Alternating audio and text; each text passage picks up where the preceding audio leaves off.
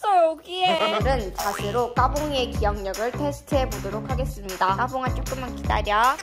아이 까봉아, 언니가 여기다 잣 줄 테니까 이따가 찾으러 와. 아니야 지금 말고 여기도 잣 놔뒀어. 이따가 기억해서 먹으러 와. 까봉아 이거 언니가 여기다 줄 테니까 기억해. 일단 언니랑 언니 방 가 있자. 까봉 일로 언니 방 가 있자.